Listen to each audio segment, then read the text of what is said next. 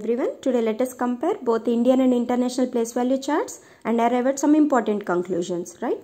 Here this is the Indian place value chart which consists of ones, thousands and lakhs and crores periods, and this is the international place value chart which consists of ones, thousands and millions periods.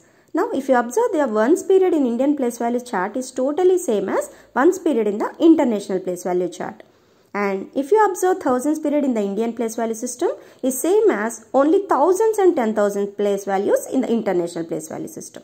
Whereas the lakhs in the Indian system is same as 100,000 in international system. So we can say that 1 lakh is same as 100,000. Now coming to the next place in the Indian system is 10 lakhs, which is same as millions in the international system. That means 10 lakhs is nothing but 1 million. Now next place in the Indian system is crores. This is same as 10 millions in the international system. So 1 crore is 10 millions. And next place is 10 crores in Indian system, which is same as 100 millions in the international system.